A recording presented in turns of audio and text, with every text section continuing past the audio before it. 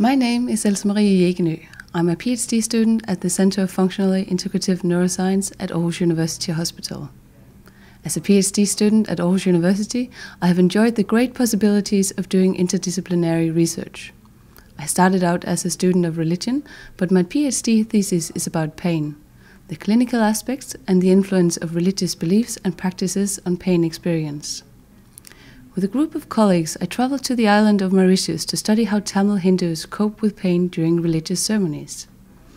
There's a very international environment and atmosphere at the Center of Functionally Integrative Neuroscience.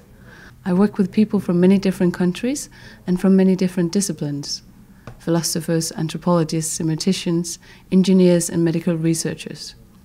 We all work with different aspects of neuroscience, and I think this is one of the reasons why we have such a friendly and open atmosphere at the center.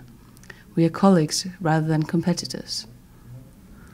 Aarhus University is located right in the center of the city, but there are plenty of green areas around campus, and if I need a break, I love to go for a walk or run in the university park.